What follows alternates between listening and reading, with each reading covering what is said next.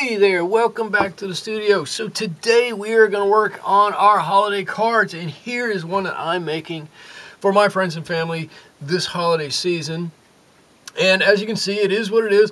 It's got some holiday lights with a line that attaches them, and it says Happy Holidays in the center.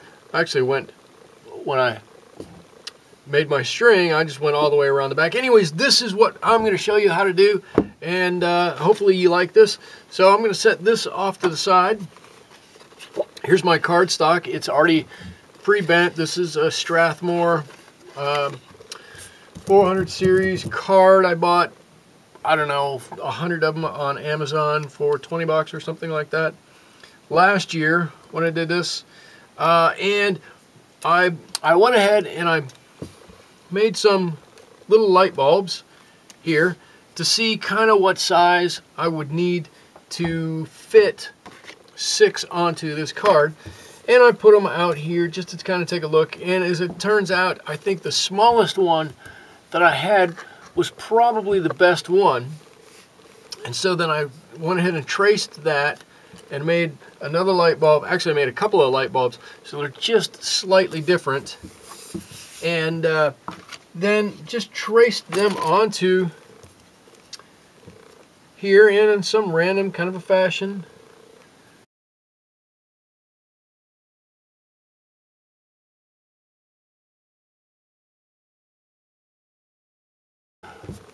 Okay, so there you go. I hope you can see that. I can't see it on my screen. I hope you can see it. I just did very quickly the outline of this thing. I'm going to grab a brush here, and where's my towel? Get it ready. And this is how I did it. Like I said, this is so simple. I'm going to use my Winsor Newton set here. Let me open that up. There we go. I'm going to set it off to the side. And I'm going to start by doing the bulb bases. I guess that's the way to say that there. So I'm just going to take some sap green and getting that wet.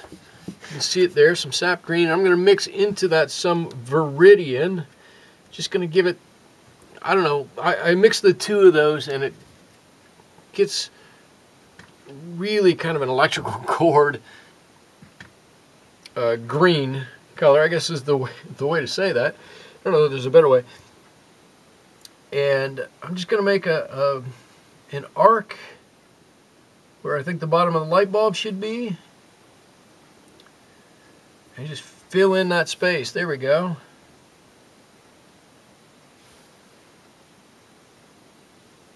Boom, there's one. Here's my next one.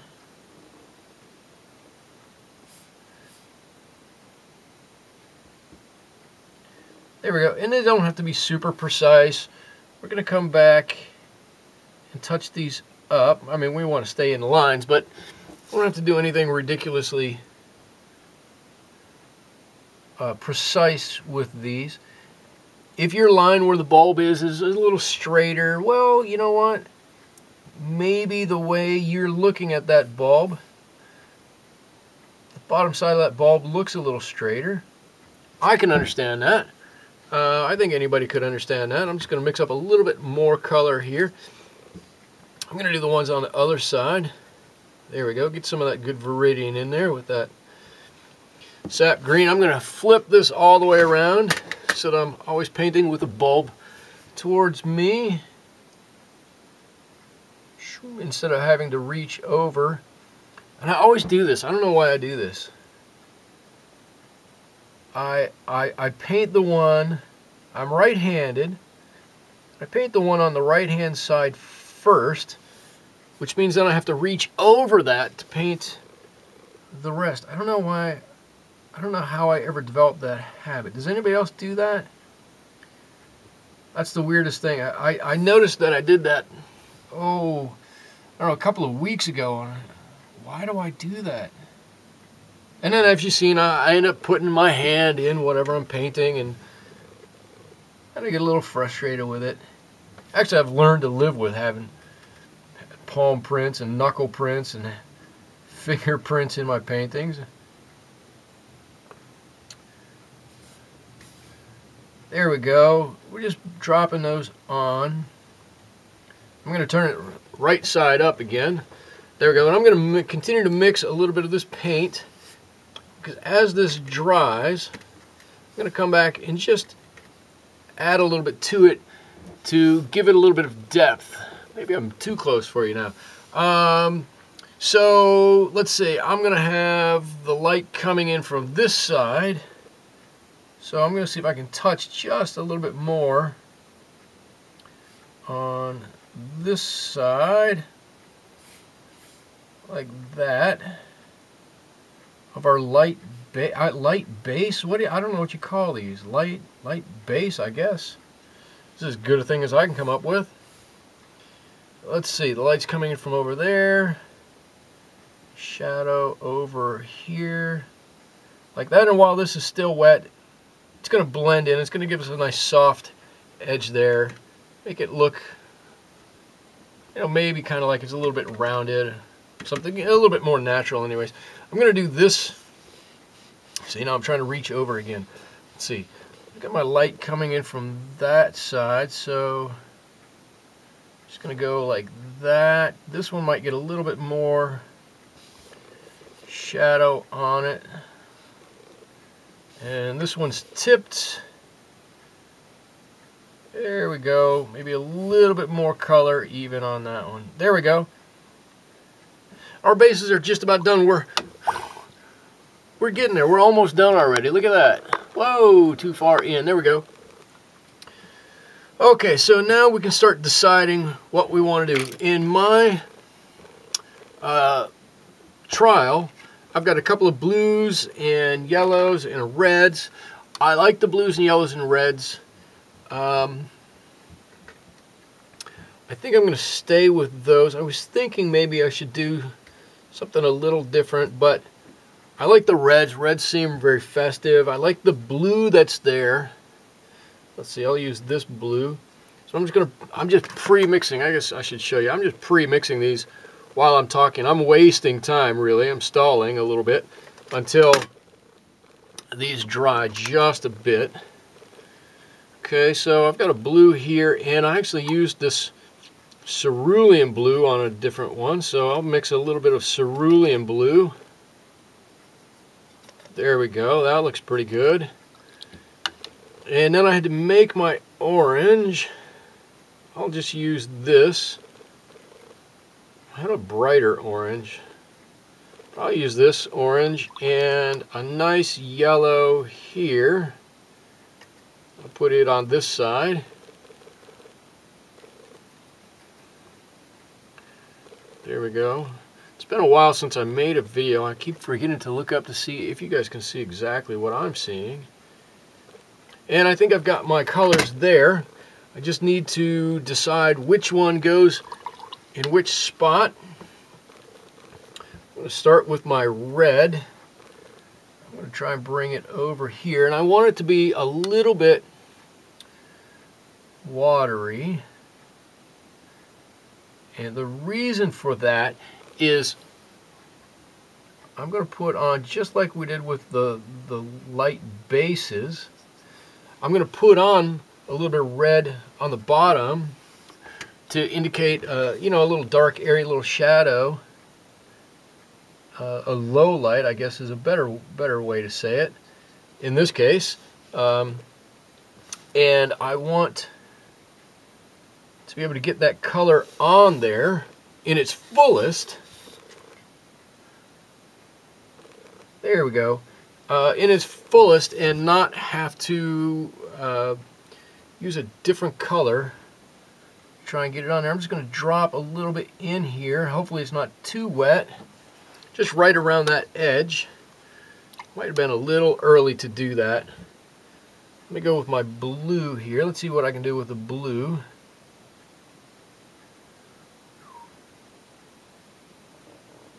This is Winsor Blue. Winsor & Newton, Winsor Blue. It's quite a strong blue, as you can see, very vibrant. I think in this application it works out really well. And right on around, there we go. Alright, and now can punch that up just a little bit. Let's see, maybe I can do, I'm gonna mix just a little bit of Prussian blue in with that Winsor blue. Maybe that will change the color just ever so slightly. You know what I'm gonna do though? I'm gonna come and I'm gonna paint this next one. I'm gonna do this one red also. Looks like I still have a little bit of blue on my brush. Let me get that off. I think it'll be okay. There we go. Good, good, good. Just staying right on that line. But you don't have to stay right on that line as long as we're close. Everybody looks at it and they'll know exactly what it is. It's a bulb. Nobody will pick this card up and scrutinize it and say, hey, you were just inside the line or you were just outside the line. So I'll pick this card up and go, well, that's a fantastic looking card. I can't believe you made that. Okay, so let's see. I'm going to mix my red here. What am I doing? Red. No. Let me go back to my blue. See if I can get I'm just touching on it. On our little shadow side here. A little bit of my blue. I want to darken that up just a little bit. There we go. Actually, that's working out pretty good, I think. Let me mix a little bit more over here. There we go.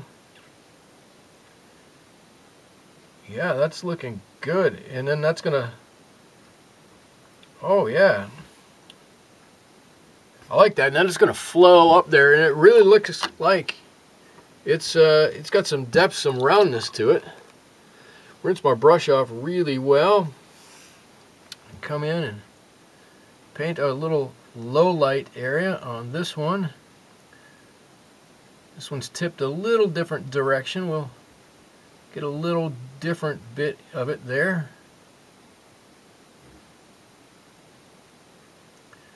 There we go. And you can see that one looks really pretty round. Well, maybe you can see it. Let's see. There we go.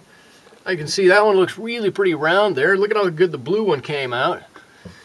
This one's trying hard. We can come up and do our ones on the top now. I'm going to use my Winsor orange. Let's see. Let's go up to here.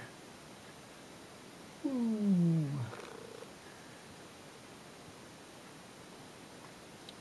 I should tell you, I'm moving a little quickly. I should tell you, this is the easy part of this card.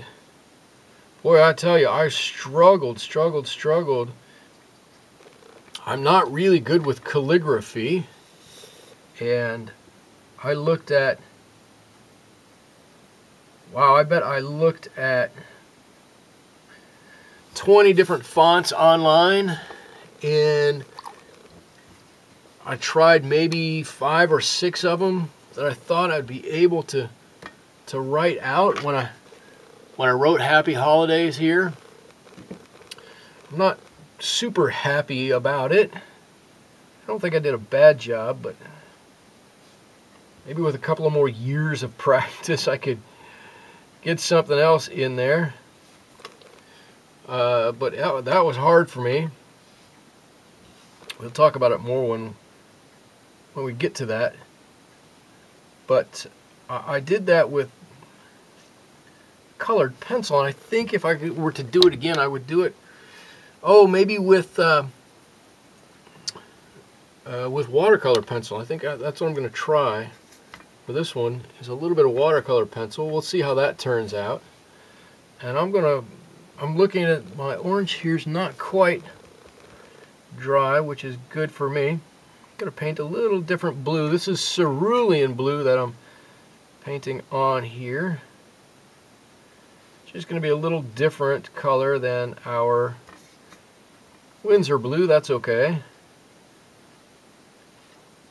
Maybe this set of bulbs has a couple of different blue ones.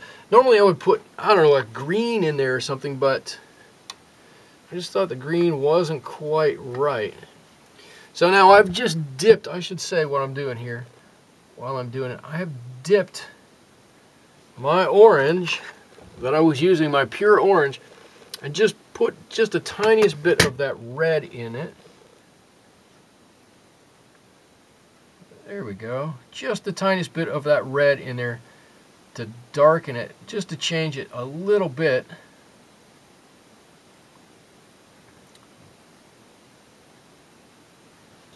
There we go. I think that's pretty good, so that we can see that there's a difference. And I'm going to put a little bit of that orange in my yellow.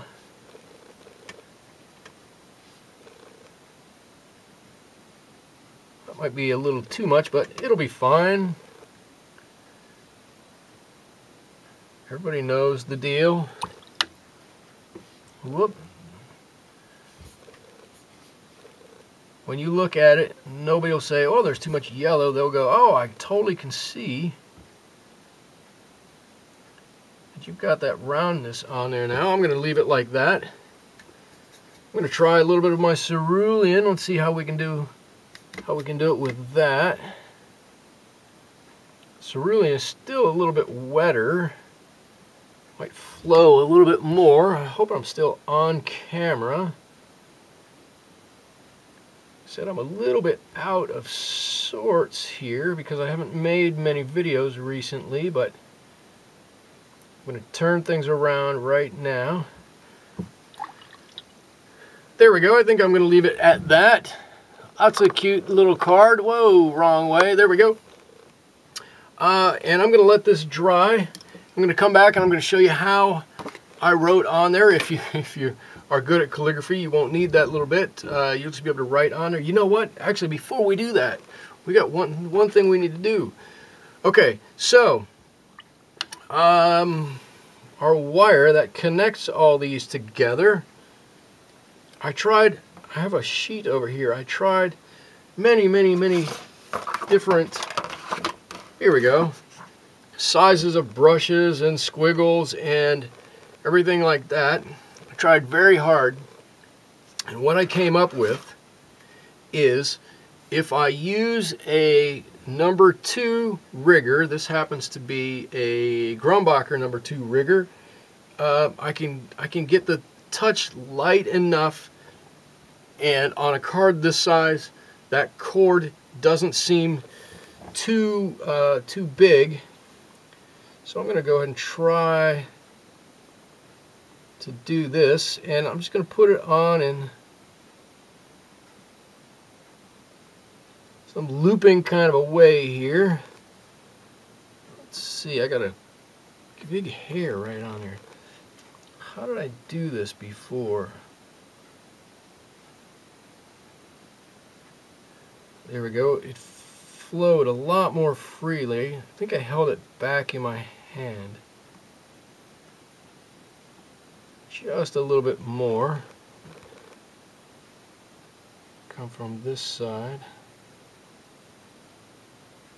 There we go. Oh, that's better. And then I'll connect the two sides.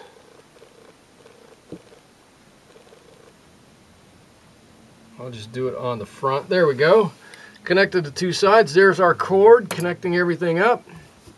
I'm going to let this dry, and I'll be right back to finish it up with you. Right, here we are. Our card is dry. We've got one thing left to do, and that is we want to write on our saying, Happy Holidays. Here we go. So I've just got a piece of cardboard. It was actually the back of a pad of paper. I'm just going to put this on.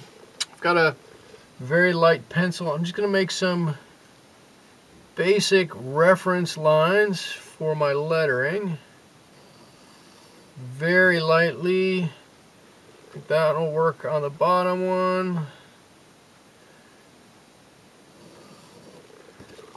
Right about there for the top. I think we're good to go with that. I'm going to pull out my watercolor pencils. These are the Prismacolor watercolor pencils. Got a nice red here. Let's see if you can see what color that is. There you go. I don't know if you can see that. There it is, a nice red. And we're going to start 5 letters, trying to get it mostly centered. I'm going to start right about here. Like I said, for me, this is the most frightening part of this whole card is handwriting on it.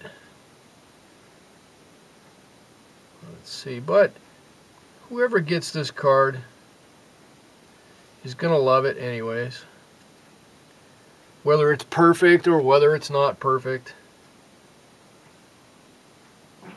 it's gonna be all right. Oops, let's see, I wanna, there we go. And I messed up.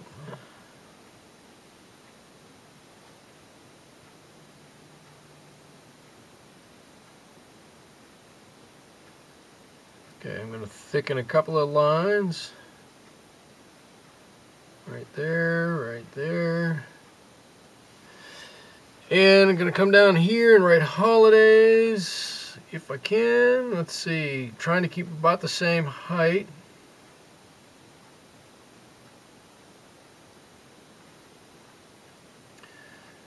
Another H.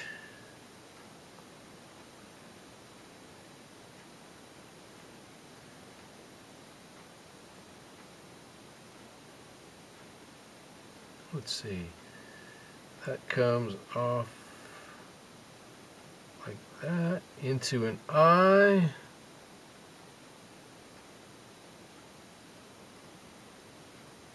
Into a D.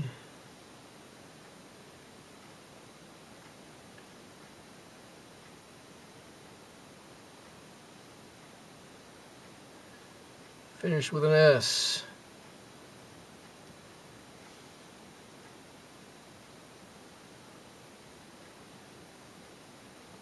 Just thicken a couple of lines up here. Put on my eye.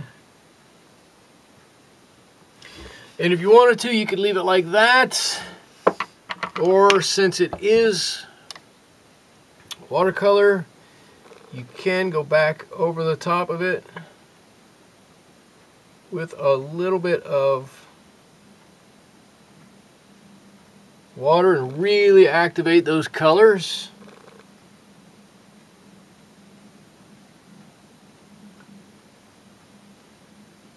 There we go. We're getting it. We're getting it. We're getting it.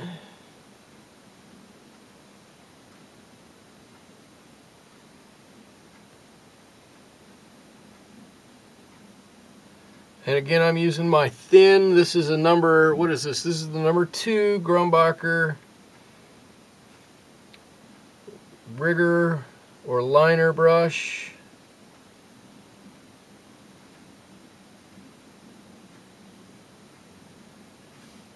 And the nice thing about this is all we're going to do is touch that with a little bit of water, and it comes out very vibrant. There we go. Almost done with this one.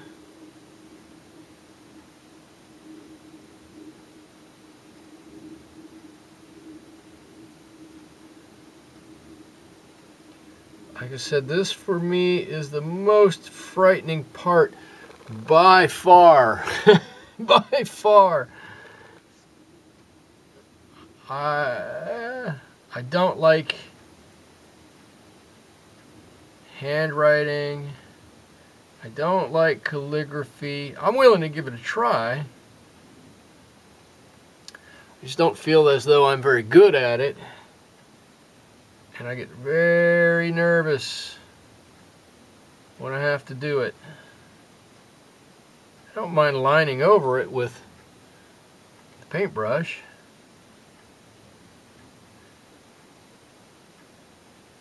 Which brings up the question, why don't I just do it with a paintbrush? I'm glad you asked. I don't just do it with a paintbrush because I've tried to do that before. And I get nervous in just the writing of it. And it comes out no better than it does like this. but I'm used to writing with a pencil, and so I have some semblance of a little bit more confidence that I can do that. There we go. We're done with our holiday card. Oops, I'm sorry. We're not quite done. I've got some very light lines on here. I can go back and erase, and I just goofed it up. I'll get that off of there. Have no fear, I'll get all that off of there. I'm going to stop what I'm doing for right now. There's our holiday card. I hope you enjoyed it. We'll see you on the next video. Have a good one.